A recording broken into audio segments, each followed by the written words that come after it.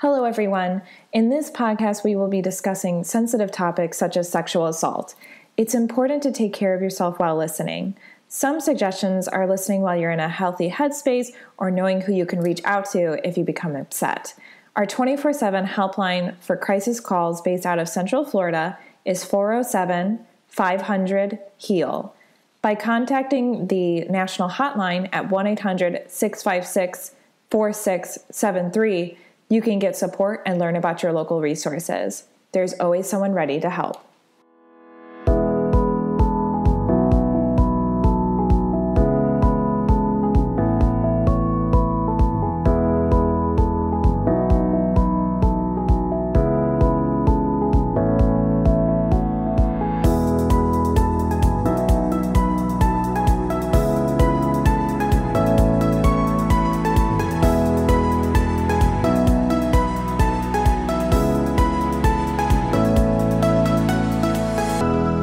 Welcome to the Victim Service Center podcast. Here we sit down with professionals that serve survivors and victims of trauma, or those who've experienced violence, and have conversations about social issues.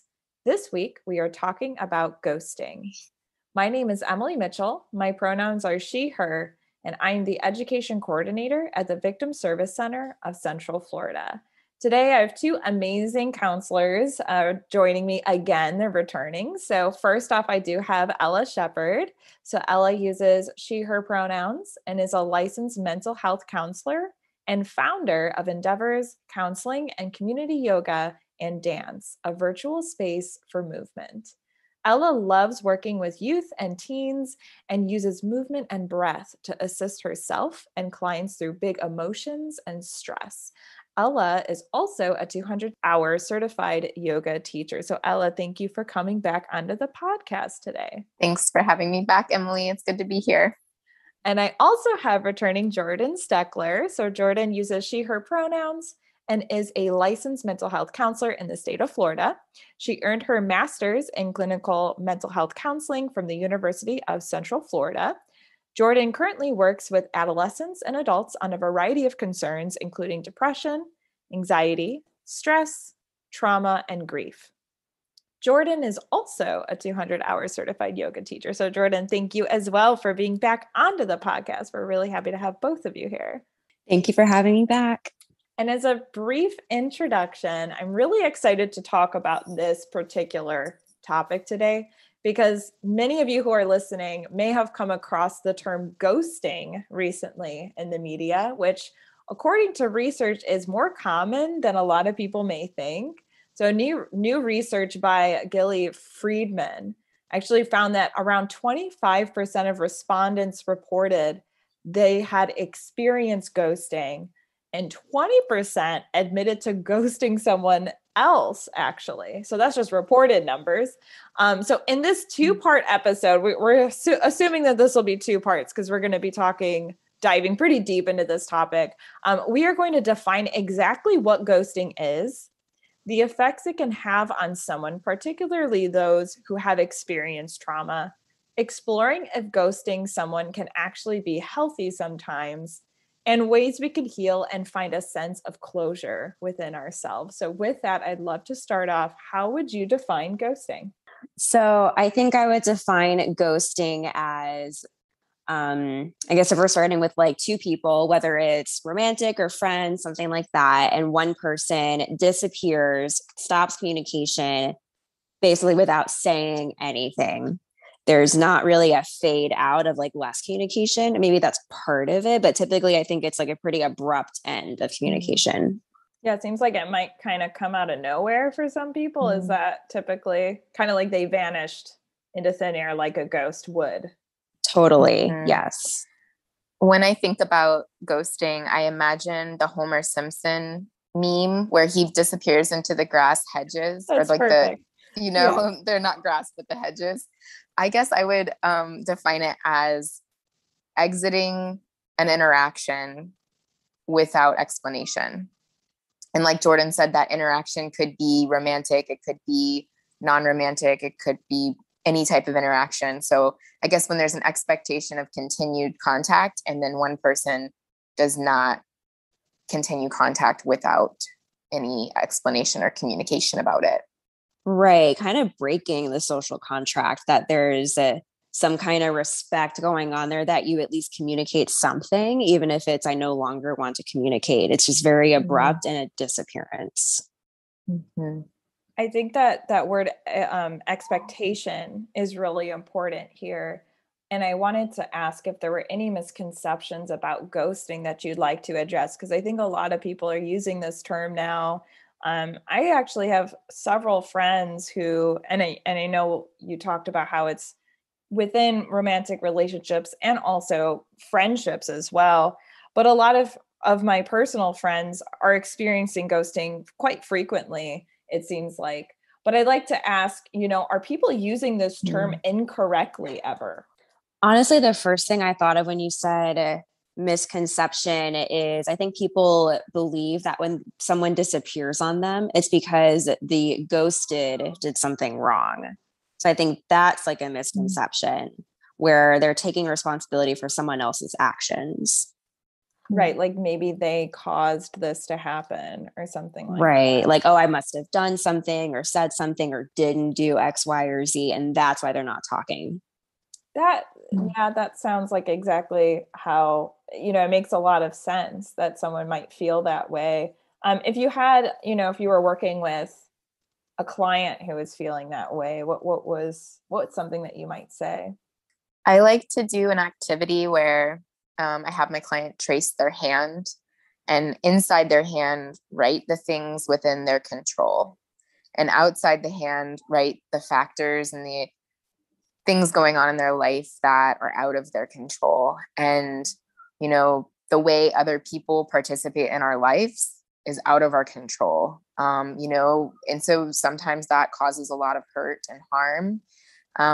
But I like to operate with clients specifically with what we have in our control. The person that ghosted them is not sitting in the room. So we can't bring them that closure that they're craving, but we can try to work on their perceptions of themselves, or their feelings or the beliefs that they developed about why did this person exit the relationship or exit the interactions we were having. So I try to work with what's in the room, which is just the client and not the person that left. 100%. I love that, like focusing on what's in your control. I think I would also dive into like the beliefs, like what is this experience? Like, what do you think this experience says about you? And if they do think it says something about them, like they're reflecting on them piece, then exploring that more, and how like kind of detangling how someone's actions towards or away or around them isn't really about the person. It's about the person who did the stuff or didn't, like lack of communication. This, I feel like, is really getting into kind of this emotional boundaries conversation where essentially in my trainings about healthy relationships and talking about domestic violence, there's this important piece to it where, an abuser may say something like, you made me angry, and so that's why I abused you. 100%.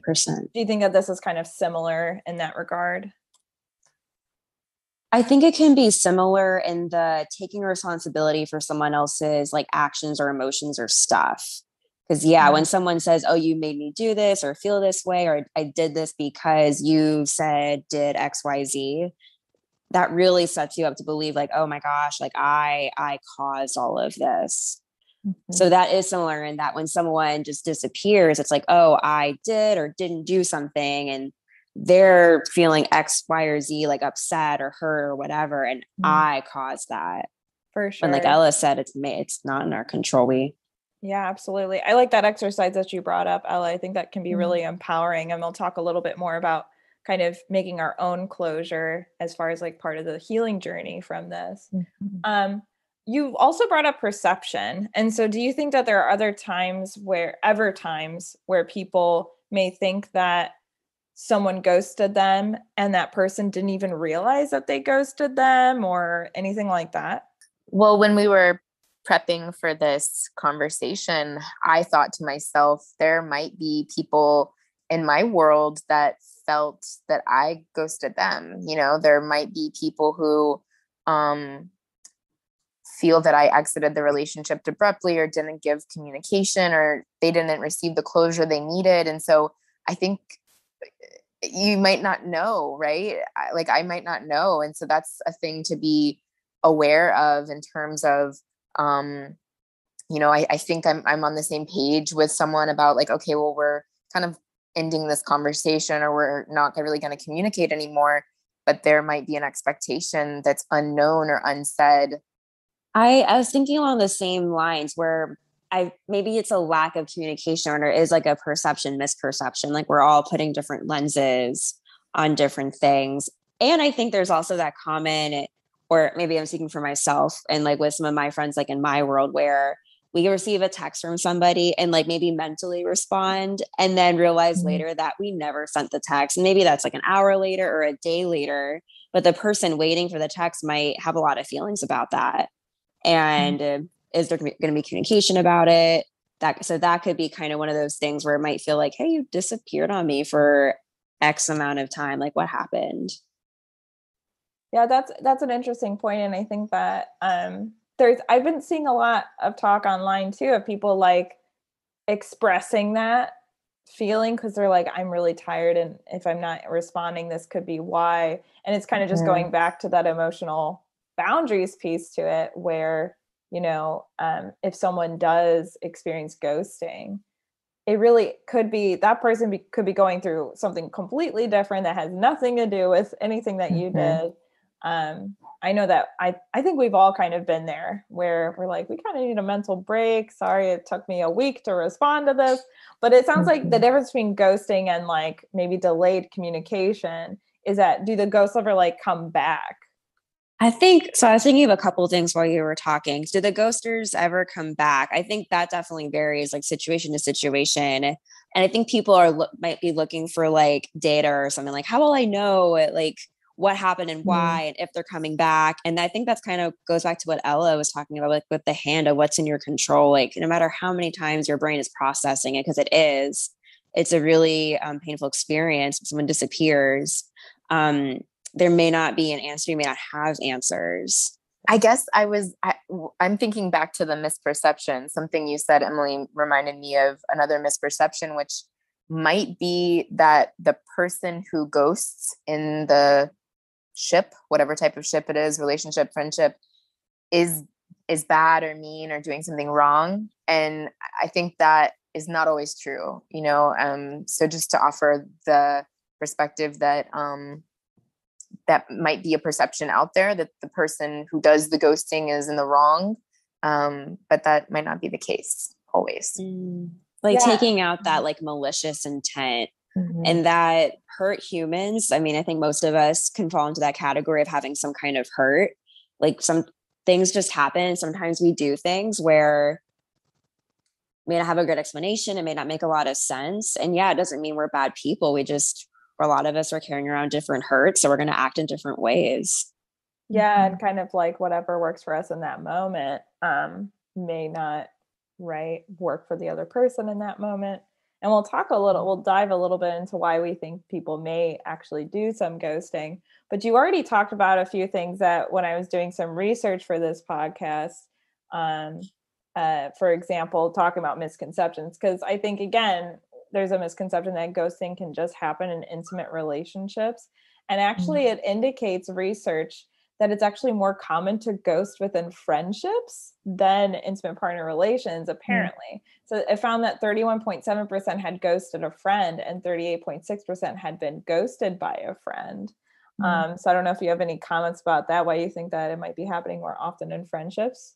I think especially last year, like during like the height of the pandemic, I saw a lot of memes going around saying something along the lines of like, hey, I saw your text, I see you, I hear you, and I'm too tired to respond because I'm overloaded and overwhelmed and like just trying to survive.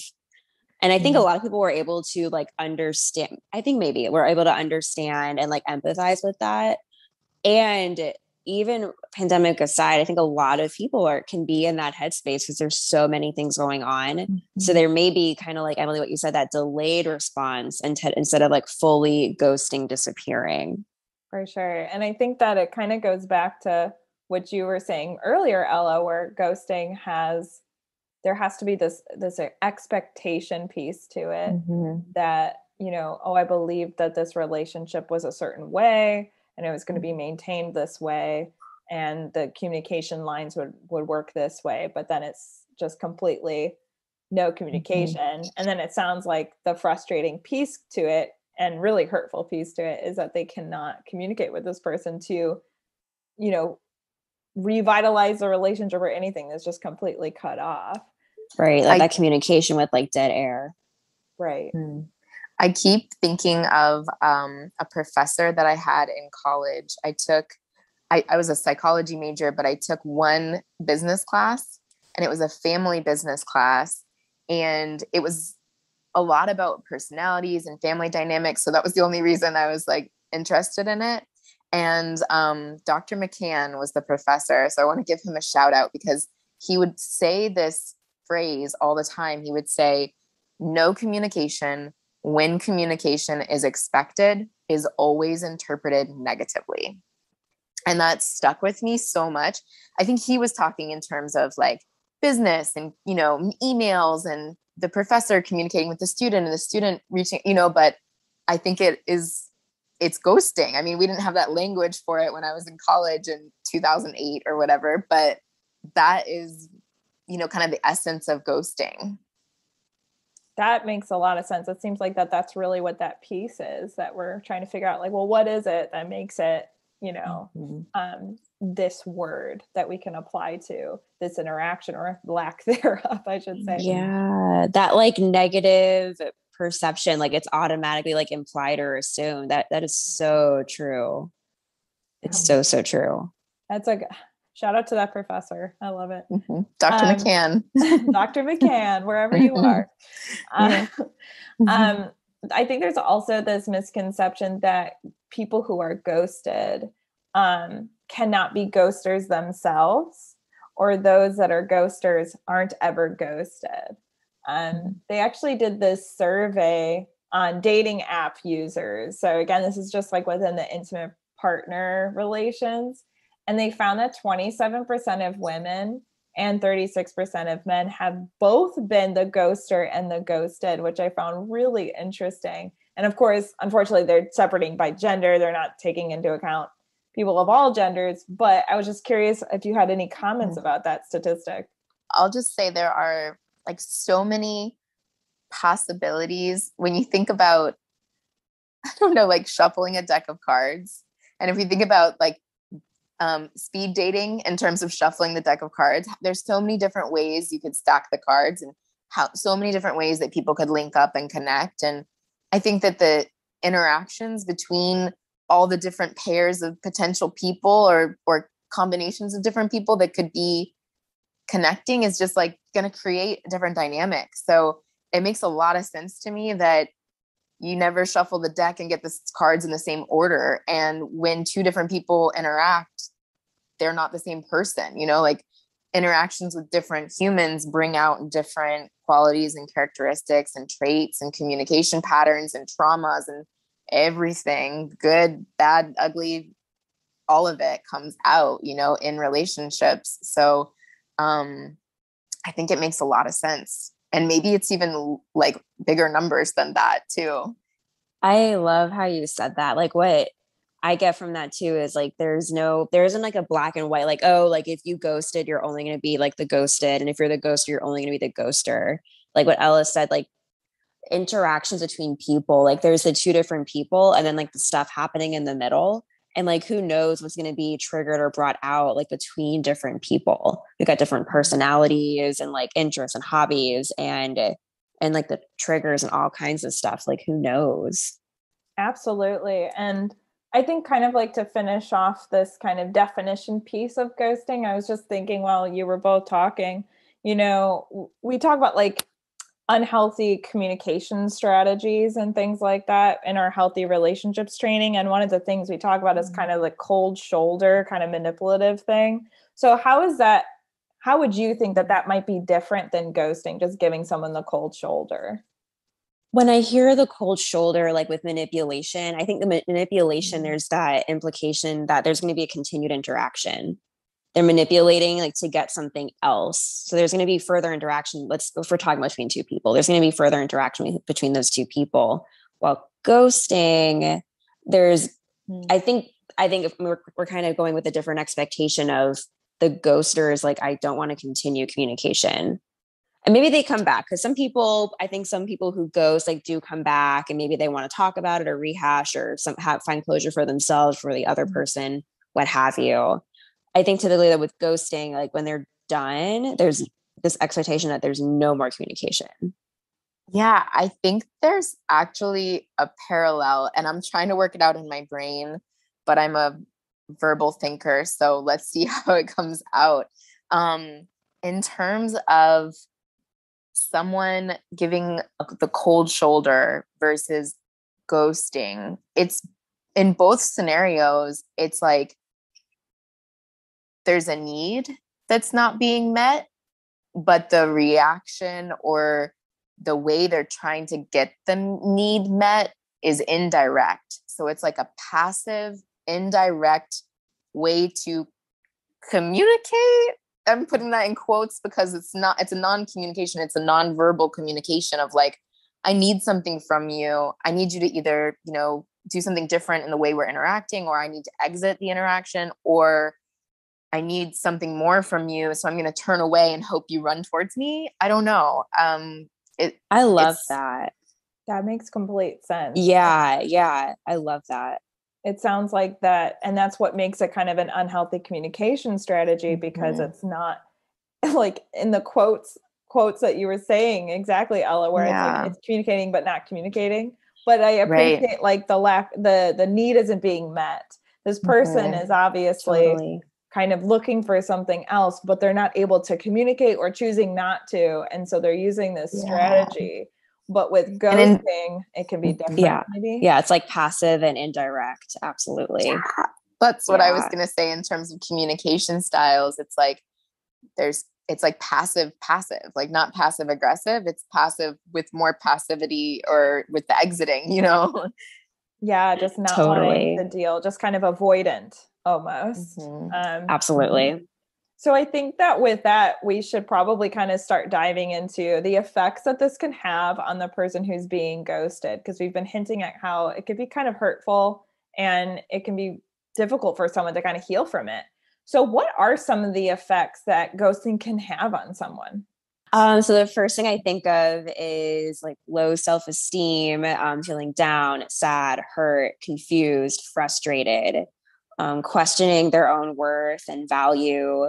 Yeah. And I think part of it could be kind of difficult for someone to, it's almost like a grieving process, maybe. Like that's literally what I was starting to think of. Yeah, I was going to add it. Yeah, grief, 100%. And I think that there's something hard about it too, where you're like, maybe you have this hope that like eventually this person will, and then that like, at what point do you kind of decide, no, I have to accept that this, and that's maybe the grieving cycles, right?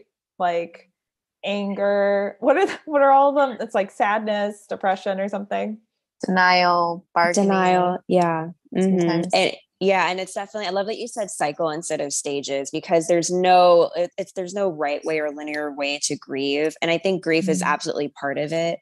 And even for any end of a relationship, romantic, I think even professional or friendship, when it comes to some kind of end or closure, there is grief involved, because it's kind of a death of whatever was shared between, if we're talking about two people, whatever was shared between these two people. So I think it's the same for when someone disappears on you. It's the end of something between you. And there's also that unknown of, are they going to come back someday? I don't know. There's a lot of like uncertainty, and human beings have a hard time with uncertainty. Relate as a fellow human being. Absolutely. You talked a lot about like the low self-esteem and like questioning yourself. And that's also a lot of, when someone goes through trauma, that's a lot of the effects that we see with clients. Of course, everyone reacts differently, but those are some of the common themes that people start feeling.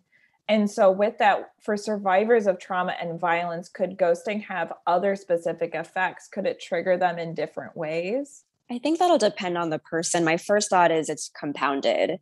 It could be a whole other trauma And I think we're going to talk about attachment. It just makes me think about like attachment wounds and injuries and just being a human being, and that we're hardwired for connection. So then if you experience, for example, intimate partner violence, so already this concept of forming attachment with someone and connecting with someone is hard. And then someone disappears on you, ghosts you later on. That's just like a whirlwind. Also, I think that there's a lot of self-blame, right? For those who have gone through trauma. So do you think that they would be maybe more likely to blame themselves for the ghosting, perhaps? Yeah, I think so. Like we were saying before, that taking responsibility for other people's like actions or feelings. So and it's true, like people who experience trauma, especially with the intimate partner violence and DV, they typically take the blame of what happened. Like, oh, I should have known or act a different way, etc. So then when someone disappears, it's like, oh, I must have hurt them or said something. I wish I could say this to them now. Yeah. And I also appreciate the fact that you brought up, Jordan, like the friendship piece to it too. And that was actually a question on my mind as well. Do you think that it's just as harmful when it's a friend that is ghosting a person rather than a romantic partner or something like that? I was going to think of what Ella said. Like, it's, if we're thinking about needs and needs not being met, I think it could be equally like painful for the ghoster and like one person being ghosted, whether it's a romantic relationship or a friendship. Like, needs weren't being met in either case. So there's already pain when needs aren't being met. And then when they like do that indirect communication, then there's even more pain. Yeah. And we talked a little bit about grief on that, because when I was researching this topic, people brought it up a lot, this concept of grief. And then I also found that ghosting not only impacts the ghosted, but actually the ghoster, the person doing the ghosting. So for example, it can contribute to future unhealthy relationship problem solving patterns. And actually it can put them at risk for being ghosted themselves. So do you have any thoughts on that? Why do you think that that could be putting them at risk for being ghosted? I love framing it as difficulty problem solving, right? Because that means like there's hope. That means there's hope that we can learn to problem solve better, you know? All people are capable of that. So I think in terms of what I was thinking of earlier, was when one of the ways that it could be harmful to be ghosted is it can trigger negative core beliefs, like I'm not worthy, or I'm not lovable, or whatever might come up for a person when someone exits the relationship without explanation. So I think that those same or similar negative core beliefs could happen for a person who exits the ghoster.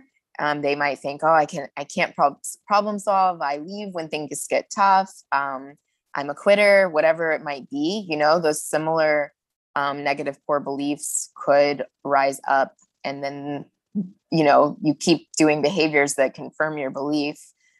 So that's a possibility. Yeah, I think it is important to kind of get at the core of the fact that you absolutely can, like, if you're feeling like you're in this cycle, you absolutely have hope to kind of figure out a better problem solving technique that works better for you. And I love that we keep coming back to the concept of a need isn't being met. It's not like shameful for, I mean, relationships start and then they end, right? And so if the relationship just isn't meeting this person's needs and the other person isn't feeling it as well, you know, no shame in ending the relationship, but perhaps we can do it in a healthier problem solving way.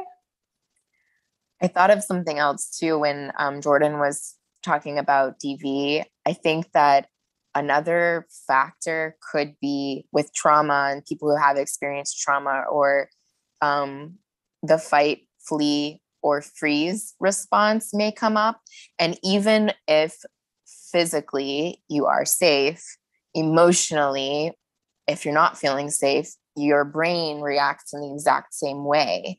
So I think on both sides, the ghoster and the ghosted, fleeing is one of the things, you know, so fleeing, but then also like being fled from, and then that bringing up a freeze or a fight response, or, you know, the want to escape yourself too. So I think that trauma response and that brain response of emotionally feeling unsafe might be a factor too. 100%. I love how you said that. Yeah. And I think that this is, can be kind of reflective for whoever's, listening right now of like, what are kind of my go-to, like my natural responses to things like danger, and flight can definitely be one for individuals. And it's something that we absolutely can't control in the sense, like what our typical responses to things, but perhaps if we have some tools in our toolkit, we can, respond in a way, I don't know how to say it, but like, that because I love how you're phrasing that, but to take out the shame of it, because there's so much shame attached to freezing and fleeing. And I think of freezing, especially in like DV situations. So much shame, like, why didn't I fight back? That kind of thing. So there are automatic responses that our brain does immediately to protect us. And like you were saying, Emily, like through therapy and learning skills, maybe we can start learning to act instead of like respond in ways that align more with our values. Like, do I want to be a person who instinctively wants to run when there's possible commitment happening here? Like if for a romantic relationship, when I want a romantic relationship. So fleeing is the opposite of my value here. And that takes awareness to notice and then work through, like, flee is coming from fear. That's going to be based on something experienced in the past. My actual value is a relationship that's being presented to me. Let's go from there. Yeah. And I think I love the way that you phrase that a lot better than I was trying to phrase it. But essentially, yeah, there's like a difference. I wanted to be careful. Like there's a difference between like when there's actual danger and that's how you respond and that's how you keep yourself safe. And absolutely no shame in that. You don't have to change your reaction to that. But perhaps exactly if it's something else where, it's not aligning with your goals, whatever that may be, then absolutely work with a therapist on that. But I think that this is such a interesting, like reflective moment of like, oh yeah, what are my natural kind of responses to things that make me, fearful or things like that. Right. Because I was thinking of like perceived danger versus like the original trauma. Is that what you're going to say, Ella? I was going to say, take it. Yeah, perceptions too. So if you've been emotionally harmed in the past and you're in a relationship or you're in some type of ship and you're trying to figure out what type of ship is this going to be, and it's looking like it's shaping out to be a canoe, and the last time you were in a canoe you were harmed, you might emotionally perceive that this is a threat, like this is going this direction, I've been here before, so I flee, or whatever the response is. Yeah, and there's no shame in that. I love that. I love the metaphor that you use there. That's perfect. I also feel like now that there's a lot of talk about this particular topic and a lot of people are using the word ghosting and, oh, I was ghosted, kind of becoming this normalized problem-solving technique, I should say. Do you think that people ever invalidate or downplay these effects that these can have on individuals? I was thinking about, I think so let's say there's a human being who experienced being ghosted. And then they're going to their support systems and they're explaining like what happened, how they're feeling. I think a lot of other humans forget about pain and grief and how there's no timeline. So I think after a couple of weeks of support and being there, they've already moved on. The other humans in the support system could have already, moved on with their lives. Maybe they see their friend is starting to do their normal daily routine again. So they're like, oh, like you should be fine now. So then when that person expresses like, hey, I'm still feeling like off or weird, or I'm having a hard time, the other humans might think like it's been, a month or something, X amount of time. And they might place some kind of judgment on, hey, like you should be feeling better by now. Like, why are you still so upset by this? And I don't think everyone experiences this, but I think a lot of people might, because other humans, I think we don't want to remember how much how bad pain is and grief. So we kind of forget, kind of like how as adults, like we used to be teenagers and that was a really rough time, but it's so easy to forget. And then maybe you have kids or your friends or have kids or something, and they're talking about how hard it is. And you're like, oh, it wasn't that bad. Like you can do it. But we weren't there recently. So it's easy to forget and move past it and not empathize with that person. Yeah. And I really appreciate that. It is bringing it back to the cycles, it's a totally up and down, the process of healing from things like this interaction, for example, especially depending on, you know, someone's past experiences too. And kind of going back to like, you know, invalidating maybe people's experiences, I feel like maybe, you know, if someone is experiencing multiple ghostings, maybe someone's getting into the dating scene, for example, and they're like, oh, I'm just so used to it. But maybe one of them just hits them a little harder, right? I feel like it could be hard for that supporter to remember that everyone's gonna react the way that they should react, and everyone has a right to do that. But I think that it could be easy to invalidate someone's emotions when they've gone through that. I think that rejection is really hard, and ghosting is a rejection. And so it's, yeah, you need support, and you need people to be there with you through that experience of rejection, and however long it takes you to recover. I like what Jordan said about, you know, recovery time isn't the same for everyone, and it could be compounded, and it could be colliding with other factors in your world and other circumstances in your life at the time, like other stressors. You know, it might not be the only thing. I think I bring up a lot of memes when I talk here, but I think they're very relevant.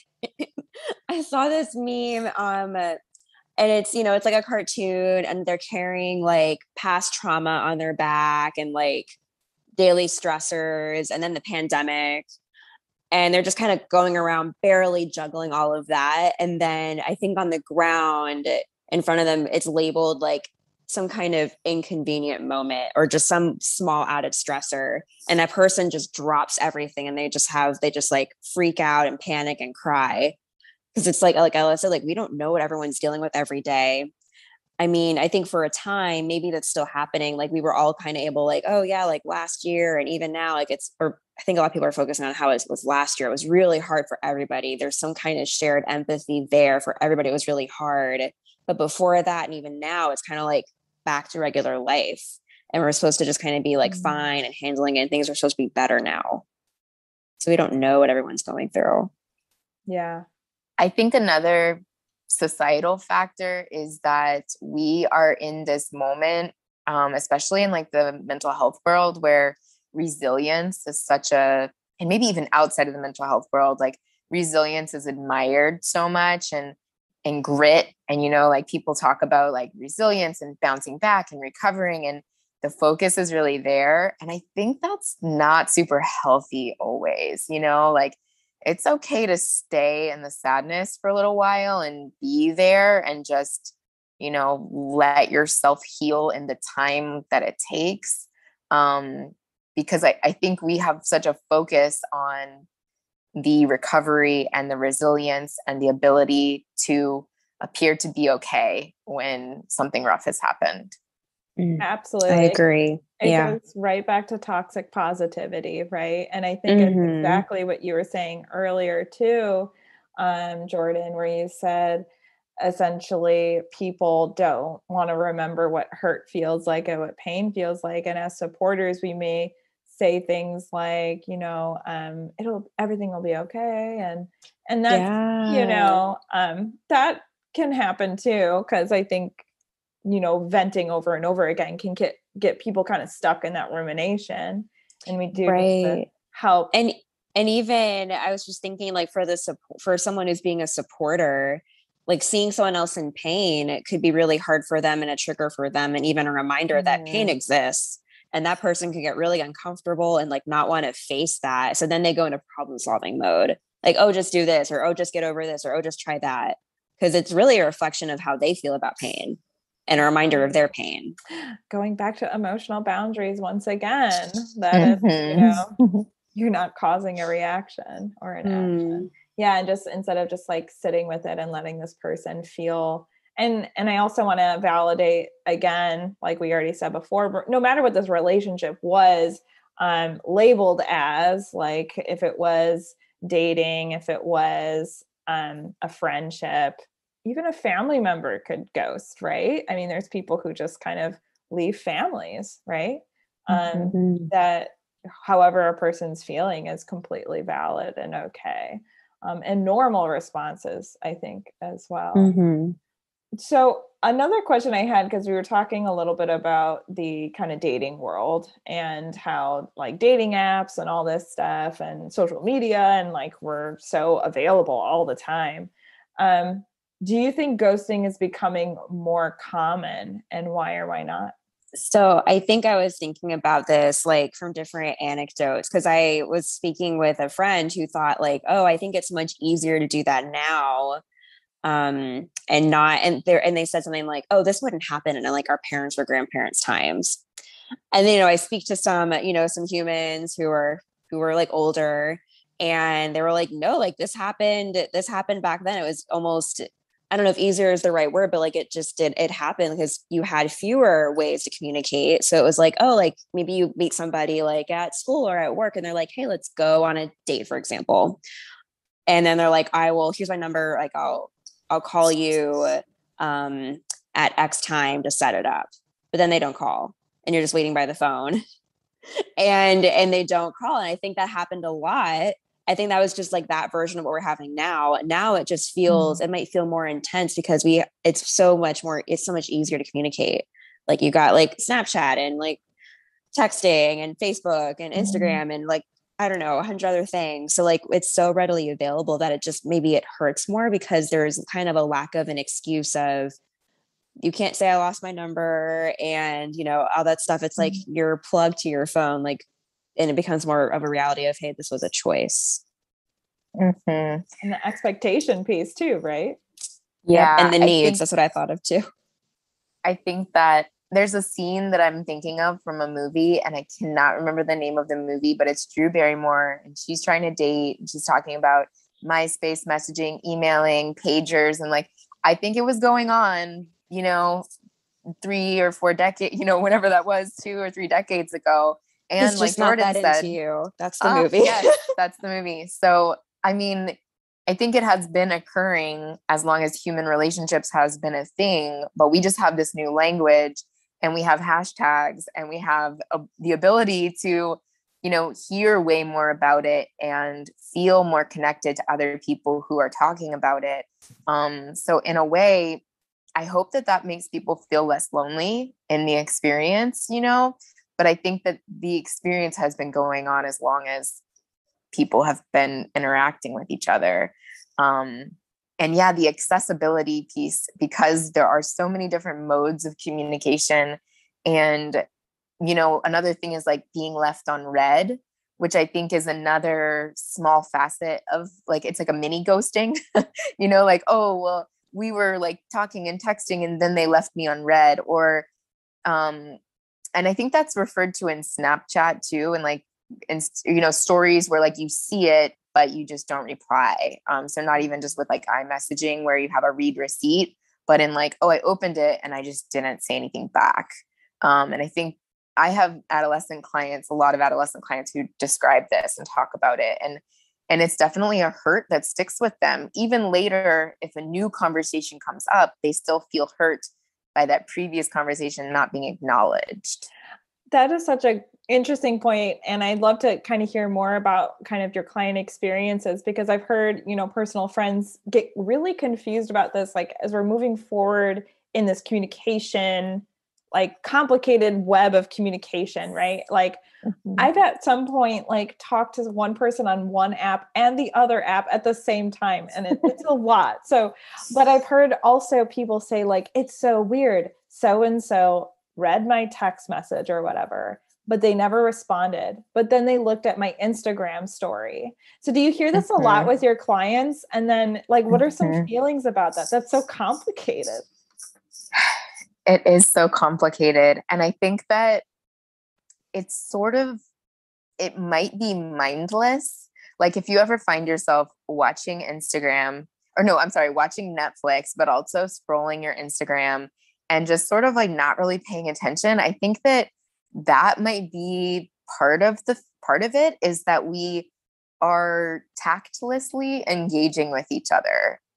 And we are also tactlessly engaging with our devices all the time. So right, like unintentionally.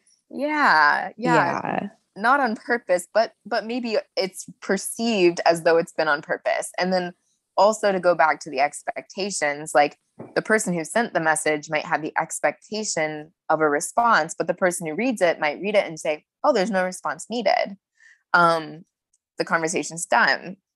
And so it's a matter of like, oh, I was hoping you would reply to that photo that I sent of me and my dog. Can you please tell me what you think about it? You know, please comment on my dog, please rate my dog. Totally. What I'm thinking about is like projection, and like we're all telling ourselves these stories about what's happening. So someone sent a text and they're waiting for the person to respond. They see they read it, and then they're like, Ella said, you're going on Instagram, you're seeing they saw their story, and we're starting to develop this own story in our minds of like, oh, they're busy, or if it's like a romantic thing, they're talking to someone else, or it's a friend thing, they have more friends or closer to than I am. And we're telling ourselves these stories that maybe they don't care about us as much. We're getting all frustrated when maybe it is like Ella said that, I mean, I think a lot of us do it, like we're watching TV and we're scrolling through, Instagram, and we're not really engaging in either activity very fully and intentionally. Maybe you're having a conversation at the same time, like you're FaceTiming with somebody. I don't know. Like you have all these things going on, and then at the same time, the other person waiting is building a story in their head. Yeah. And kind of being like, maybe I said the wrong thing. Maybe I'm not interesting enough to answer. Maybe. Yeah. And then just kind of this rumination that's like spiraling snowball of ruminating, really, and blaming yourself for the interaction too. Wow. Yeah. I think a lot of people probably have felt this way. And we're kind of getting into another question that I really wanted to ask, which was, why do you think people do ghost? And I have kind of noted here that we wanted to talk a little bit about attachment styles as well. So feel free to jump in on that.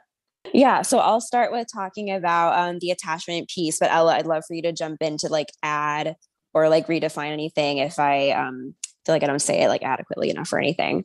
So attachment is super important to like how we build connections as adults. And it starts as when we're babies. So let's say you have a baby and they have some kind of parent or guardian or caretaker. And those first, years really are like super important in how babies to figure out like how safe and secure the world is and how to build connections with others. So if the guardian, there's secure attachment. So the guardian is very attentive, comes when the baby is like crying, like gives them like a consistent like feeding schedule. Cause like really when you're baby is what's most important, right? Like feeling held and eating and like sleeping. So those are how we're really basing like what the world is like. So if that happens consistently, like there's like any hurt or injury, the guardian is there. And that happens consistently, the baby can, as they grow, develops this idea that like, I am capable, I get my needs met, and they don't see the world as like this outright dangerous place. And I think that can be a very rare occurrence that anyone is like fully secure, because that's a lot. Because we've got like humans who are being parents and they're, like they just gave birth or they just adopted this child and they're taking on all of the care, and that's a lot. So they may be inconsistent in coming when the baby cries, like the feeding schedule may not be perfect, and etc. And they might miss it when this baby toddler is experiencing maybe even an emotional hurt. So they might be inconsistent, and this baby might become a little insecure and develop a more anxious attachment, maybe, and especially it's accentuated even more when there's any kind of trauma or abandonment, and they might deal with like abandonment issues and like feel like they really crave intimacy. And they need it all the time. They want like a lot of reassurance that things are okay. So that's more of an anxious attachment. And then there's avoidant, where I think parents are a bit more, or guardians are a bit more neglectful, and they're not there all the time. So there's a study, this is a good example, where this guardian who maybe was like neglectful brings the baby into a room, and there's an observer on the other side watching, and they play for a bit, and then the parent leaves. And the baby doesn't cry, doesn't react at all, kind of looks up and is like, oh, like you left, and then goes back to what they're doing. When typically a baby kind of reacts a bit, they're like, oh no, like my parent left, they cry a bit, and they might go to play. But this baby is just kind of going to play, ignoring that the parent left. The parent comes back and the baby's just like, whatever, doesn't react at all. I think I remember this study. And I think there was also maybe a different type of it. There was like a stranger that would come in as well and play with the baby. And then the baby, like the way that they reacted to the stranger too, and the calming them down, where some were inconsolable because of the fear, I believe. And then the avoidant was almost like they were angry at the parent, like, you know. Yeah. And then that baby can develop into this adult or this like human who really deep down craves a connection and is like super overwhelmed and afraid of it. So when they feel something real is about to form, whether it's a friendship or romantic relationship, they back up, they move away, like, wait, and because what's happening in their brains is like, we've experienced a lot of inconsistent stuff with connection. So that attachment stuff is being triggered. And when I experienced this as a child, I felt really unsafe. So now I think I'm unsafe right now because I'm experiencing some kind of connection with somebody. I'm going to back away. Because they're afraid of like the hurt that could happen. Yeah, I exactly. see. So they would rather avoid because of the idea that has been perpetuated in their mind that, you know, the connection is bad, that I'll be unsafe in this connection and that I'll be safer. And it may not be like an overt thought. It may just be like something in the background of this that's driving the patterns of like, something's happening, I'm feeling uncomfortable, I'm going to leave. It could be super basic as that. And underneath that is a lot of attachment injury. It's almost like, you know, the fear of being vulnerable to pain. Absolutely. And so 100%. Got it. Yep. 100%. Yeah. Ella, do you want to add anything to that? I was just thinking the fear of being vulnerable, but also a lack of insight maybe into that. That's what's happening. And that also leading to not being transparent or communicating about what's happening, because the awareness might not be there of, oh, this is why I'm doing this. I was also looking up Erik Erikson's stages of development, because I think there's a lot of overlap with attachment styles and stages of development.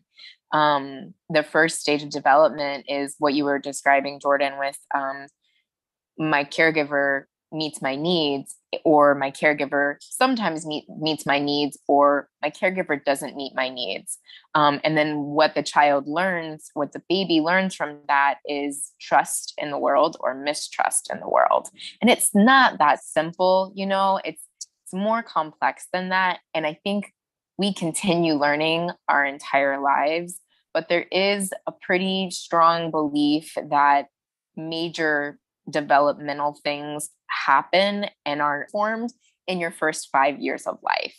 So another stage is autonomy versus shame and guilt. And usually that one is associated with like potty training, like I'm independent, I can do this, or I'm afraid and scared and I'm not going to do this. So there's like, as you were talking, Jordan, I was just like, there's so many parallels with the attachment styles and with stages of development too. So I love that. And I was thinking, Ella, you said something about like the awareness piece, or like that amount of insight.